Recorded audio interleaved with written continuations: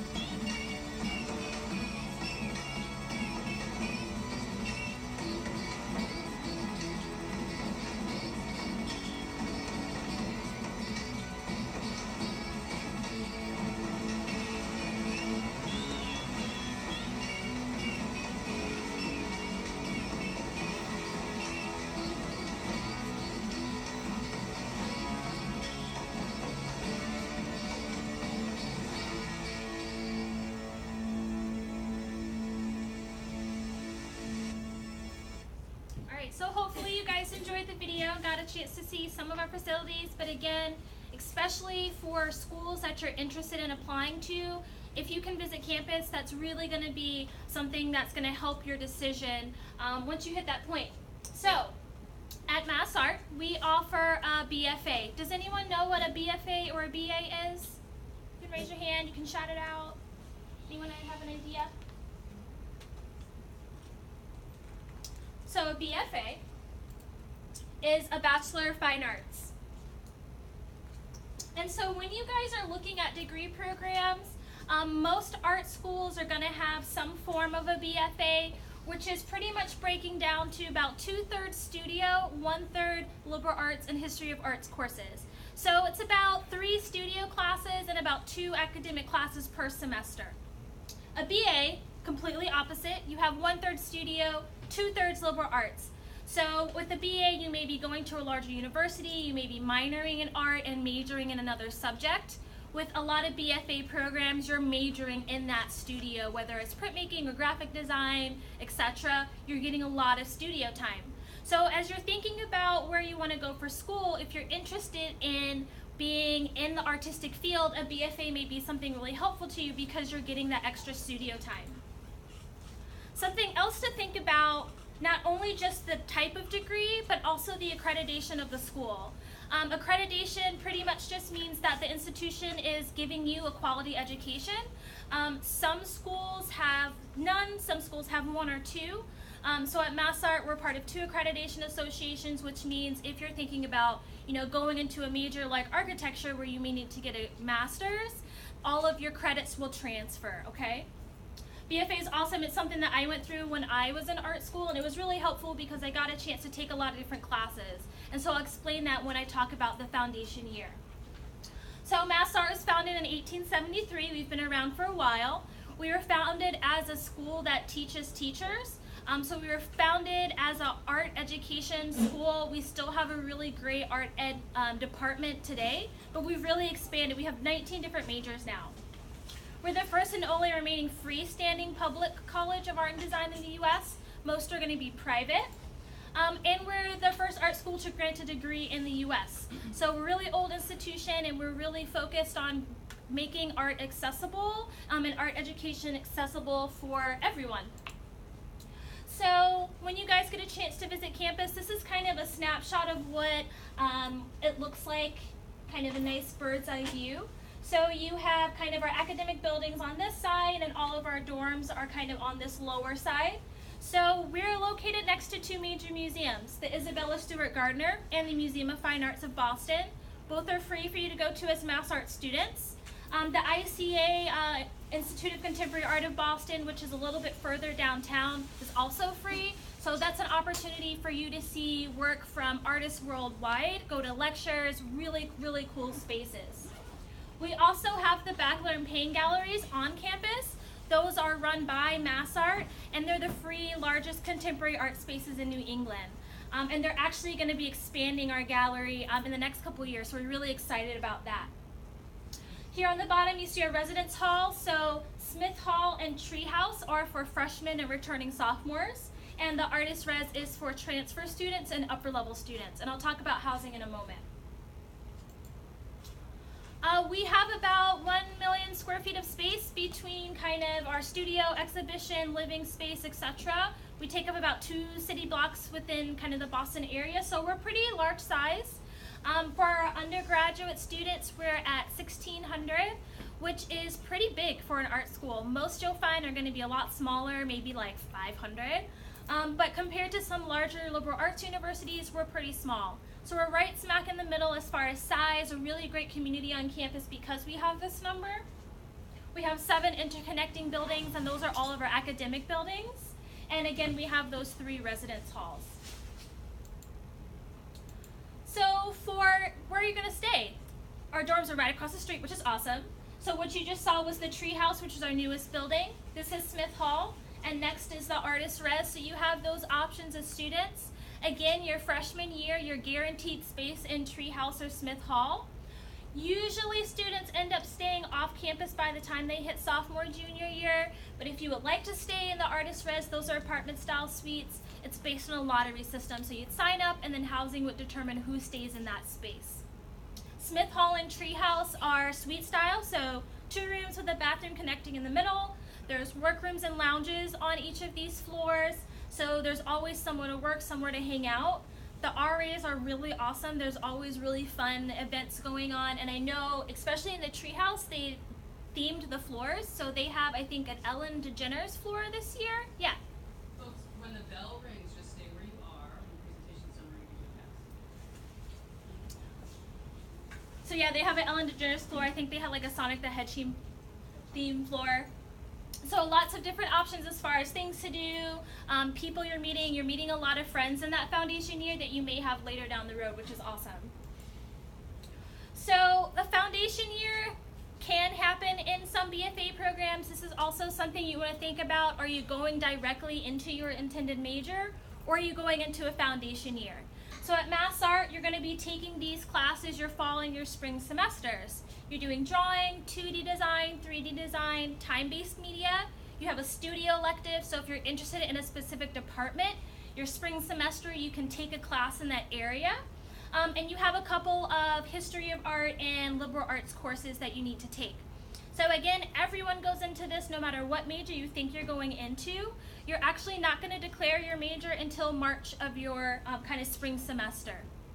Again, this foundation year is awesome because it's giving you all the tools that you need to be successful in whatever major you go into, and you meet some really great friends in that as well. So usually about March, your spring semester, your freshman year, we have a big kind of majors fair, so you get a chance to go talk to faculty and other students about the majors you're interested in. And you can go into any of these 19 different areas. So everything from design to more traditional fine art. I know that there's some jewelry people in here, so we have a jewelry and metalsmithing, small metals major, painting, illustration. You can do a lot of different things within these. So basically what happens is once you're in your major, sophomore year through senior year, you have your major requirements. So let's say you're in printmaking, you're going to have your printmaking major requirements. You have to take those classes. But you have about 2 classes that are open every semester. So if you're in printmaking, but you're interested in taking a graphic design class, you're able to do that. You can take classes in different areas, so if you're interested in more than one medium, you're free to kind of schedule your classes however you would like to really make the most of what you're doing in your studio practice. So once you're in the classroom, and this starts even in your foundation year, your classes are going to be pretty small. We have a 10-to-1 student to faculty ratio, so for your studio classes, you're really not going to see more than that. You may see even fewer depending on the course or what type of class it is. So you'd like to keep it really intimate. All of the faculty are working artists themselves, so you're learning from people who are constantly making art, constantly learning themselves. So they have a lot of really great feedback and ideas to give you. A lot of the staff, including myself, are artists as well. So you're on a campus where pretty much everybody's making something, which is really cool. Everyone's really passionate. So faculty, staff, others you may meet on campus are really great about helping you find professional connections for when you want to find jobs or internships inside and outside of school. One of the departments that mainly focuses on this is the Career Development Office. So if you need help putting together your resume, looking for a job or internship, attending one of the job fairs that we have on campus, this is a really great resource for students looking to build their professional kind of identity. It's going to be something that may really be important once you graduate. Did you know about 80% of our graduates are in some type of creative field since they've graduated? So I have 3 examples for you of what people have been doing with their degrees for MassArt. So we have Tom Ward. He graduated from our sculpture department in 2011. He's currently the owner of his own craft shop, and he makes weaponry. Really cool, right? One really awesome thing that he did was become a Fulbright Scholar, which is an amazing opportunity to receive grant funding, to do research, travel, and make art. So he went to Sweden, and he recreated a fully functional powder cannon, which is in a museum in Sweden right now. So this is one kind of way you can go. You can be a gallery artist. You can use your art really to kind of be in galleries, be in shows, and make money that way. Or we have Sabrina, who graduated in Industrial Design in 2012. She's currently working in the mayor's office in Boston, and she's specifically tasked with thinking about solutions for affordable housing, thinking about who's living in those spaces, especially for the middle income families in Boston. So she's really specifically thinking about spaces where people are going to live and how they're using those spaces. And if you guys have been watching Project Runway this semester, our very recent grad, Aaron Robertson, it has been killing it. I think she's won like 2 out of the 4 challenges, which is really cool. So she's gone on to kind of really pursue her fashion degree, which is really awesome. And she won a really great Fashion Designers Award, which is really helping. Now, you see here that there's 2 majors up here, fashion and fibers. Some students will double major. This is probably the most common. The second most common is majoring in a studio department like illustration and history of art, which is a more liberal arts-based major. So you can, it really depends on what you want to do. Usually though, it means you're going to be there an extra year. So that's why those studio electives in your major are really important, because you can still take classes in other areas. But if you are interested in double majoring, it does happen. So, what are some things that you can do on campus? You know, you may be thinking about taking one major or double majoring, but you still can't find certain classes on campus. We are a specialized visual arts school, so we may not have those foreign language classes you're looking for, or those really complicated math or science classes. So through Colleges of the Fenway and ProArts, those are 2 consortiums that allow you to cross-register and take classes at the different schools you see here. So on the liberal arts side, you have Emmanuel College, Whitworth, Simmons, Wheelock, and MCPHS, which is Mass College of Pharmaceutical and Health Studies. All of the schools within the COF consortium are literally within 6 blocks of us. So really easy to take a class at another school in an area you may be interested in that may be outside of art. You can take up to 2 classes through cross-registration per semester. If you're thinking about maybe more performing arts, music, dance, theater, you can cross-register to places like Berkeley, New England Conservatory, Boston Architectural College, Emerson, the Boston Conservatory, and SMFA and Tufts. All of those schools kind of specialize more on the performing arts side. We have a lot of students who cross-register at Berkeley, for example, with their sound engineering courses. And maybe you're interested in advanced math and science topics or robotics. We've had a lot of students cross-register at MIT as well. So lots of opportunity to take classes in different places. You can join a lot of the clubs through these schools as well as sports. So Emerson has Division III basketball. You can join a tennis team, swimming, what have you. There's always a lot of really awesome things happening through these 2 consortia. So on campus, these are our student groups. So this is a really small sample of some of the activities that we have to offer for students. So we have everything from a gardening collective to competitive gaming club, crafters carnival, costume design, lots of different kind of things that you can get into as far as, you really just kind of want to have some fun. One I really specifically want to talk about is the Mac board. And they are specifically working to make sure that there's events going on, overseeing the types of events that are happening, and really helping students organize them. So this is a sample of some old and some recent activities that have happened on campus. So Ferris Bueller's Day Off, they had a drive-in, they set up a projector in front of the treehouse and everyone kind of sat outside and watched it. It was really cool. They wouldn't let me go to the mac and cheese bar because it was for students only, but it smelled delicious. You can go to Mass Mocha. There's a $5, $10 bus ticket to New York for the day. Go see the MoMA with your class. Really, really fun things going on. We have the opportunity for you to travel and study abroad. So your freshman year with your studio elective, you can take one of these travel courses. They change year to year, but some of them, like Italy, we've been going to for a really long time. So for most of the semester, you're on campus, and then for about 2 or 3 weeks over winter or spring break, you actually go on location with your whole class. And this is for the travel courses. Once you hit junior year, your fall or spring semester, you can travel internationally, or you can travel nationally. So our mobility program is stateside, 43 schools of art and design throughout the US and Canada. So, if you want to go to California, or if you want to go to Texas and you really are interested in a specific program at another art school, you'd be able to go there. You're paying MassArt tuition, which is really important.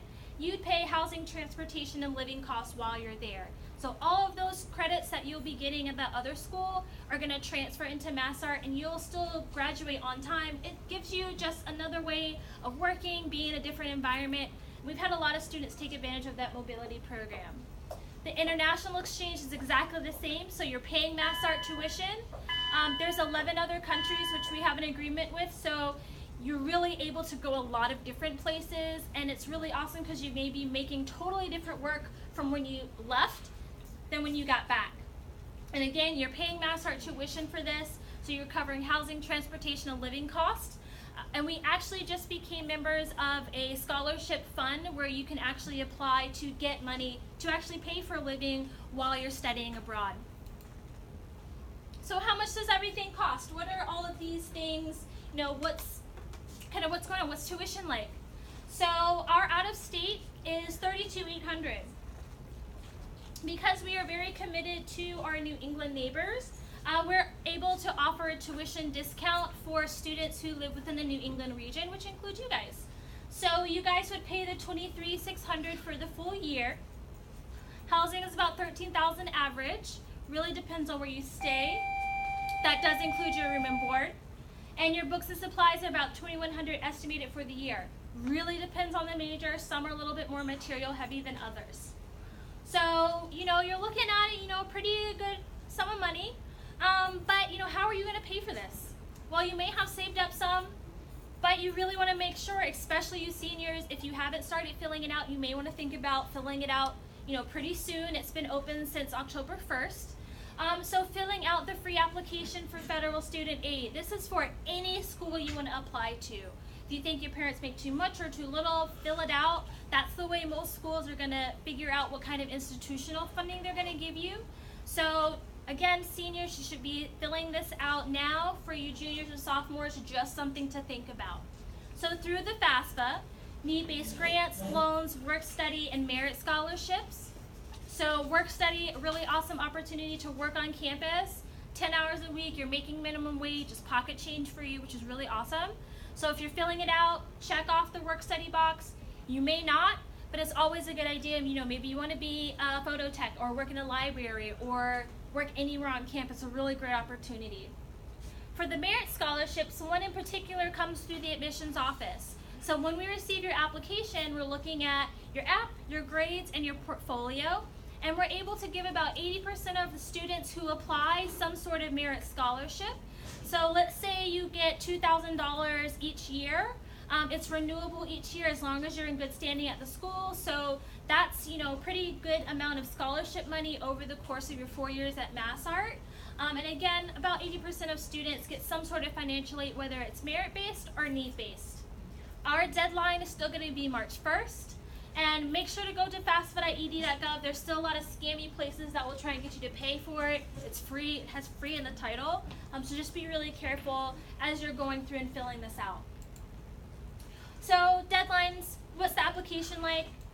We're Common App this year. So if you guys are interested in applying, please feel free to check us off on your Common application and send your application our way. We will also have the MassArt application available online as well. So we are looking for the app, and the slide room fee is going to be a total of $70. We're looking for an essay. If you're filling out the Common App, they have prompts in there. Feel free to use those. If you're filling out the MassArt app, it's really kind of open-ended. It's a writing piece, 500 words. It can be creative, autobiographical, whatever you want to write about. We want to get a feeling of who you are. 2 letters, resume. So things that you've been doing in school, working, volunteering, awards you've won, scholarships you've won, anything. Again, we want to know who you are. And so that resume can literally just be like a bullet point list. 2 letters of recommendation, guidance counselor, art teacher, anyone who can vouch for your work ethic and your studio practice. Your official high school transcript freshman year through senior year. And one important thing to note is that we are now SAT, ACT optional. So if you send them to us, we will not be using them to, decide if you are accepted or not. We'll mostly be using it for data. So for those of you who have awesome SAT scores, great. You can definitely submit them, but again, we're just using them for data. So this kind of makes us look at your grades a little bit differently now. So, we're looking for things, we're looking for trends, how are you doing freshman year through senior year? What kinds of things are happening? So if you're a student who you're not really sure, grades aren't where you want them to be, it may just be that one of us will call you and be like, hey, what was going on that you got, this grade in this class? I would say don't be too worried about your math and science. You definitely want to try and keep about a B average. That's usually what our students come in with, a 3.0. But if you're struggling in math and science, we understand. I'm definitely not a math or science person. But your English and your history grades are going to be really important because that's a little bit more where we're focused. So again, students coming in are about a 3.0 average, but it really ranges, and we're willing to work with students no matter where they stand. We're looking for a portfolio, which I'll talk about in a moment. But do we have any international students in here? No? Okay, cool. So our early action deadline is December 1st. It means you're finding out early. Usually we like to get decisions out early January. This is a non-binding decision. So for you seniors, if you're thinking about applying ED anywhere or early decision anywhere, that is a binding contract. That means you will be going to that school. Early action, again, just means you're finding out early, you're going to get your financial aid packet early, and be able to compare, the different places that you're applying to. Our priority deadline is February 1st. This is especially important if you're thinking about housing. So, what everyone's been waiting for, the portfolio, what exactly is it? How do you put it together? So, if you're applying to art school, each school will have different requirement. This 15 to 20 piece maximum is going to be pretty standard throughout all schools, but the way they want you to put your portfolio together may be different. So if you're applying to multiple art schools, be careful, double check the requirements. Some may want you to include a picture of a bicycle or 5 to 10 observational drawings. At MassArt, we just want 15 to 20 pieces of your best work. Doesn't matter the medium. Usually this is work that you created your junior and your senior year. So what you're going to see in these next slides are images from students who applied last year, they're seniors last year, and they're freshmen this year. So this is really recent work. This is students who are really excited about submitting and kind of showing us what's going on with what they're doing. And so this is to give you an example of what students are putting in their portfolio. As varied in medium and content as this kind of portion of the presentation will be, you can put your portfolio together in the same way. Maybe you're thinking about still life and design and how you can kind of incorporate those things. Or maybe you're working with illustration. Take an inventory of everything you've done your junior, your senior year, in class and outside of class, and figure out what is the work that you're most passionate about. What is the work that you really, really love and that really represents you as an artist? So whether you're doing line and thinking about color, or maybe just thinking about, your composition and your line work, or maybe you are doing still life drawings, figure drawings, please feel free to include those. They are not required for a MassArt portfolio, but if you have them, you really love them, we do see, quite a few in different portfolios. So it's really up to you. If you're working with still lifes, maybe, make it exciting, change the composition. How can you kind of intertwine yourself into the things that you're drawing? Maybe you're working in 3D or non-textile media. Show us what you're working with. Maybe you really love needlepoint. We have a fibers major. You can really, work in that once you get into school. Maybe you are doing jewelry, or you're making other sculptural objects. Please feel free to include those, and this is a really great way to show how you can put more than one image on one slide. So especially for you jewelry students, similar to how you have here, you can put them on one slide. It will still count as one, but you just have a little bit of extra work in there. So I have a question. Did anyone tell me what this is made out of?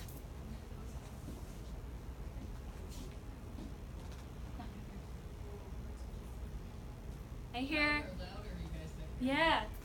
M said pencil shaders. No. Paper. No. It's close. Paper? It's tape. It's rolled up masking tape. Yeah, isn't that cool? And what about this one?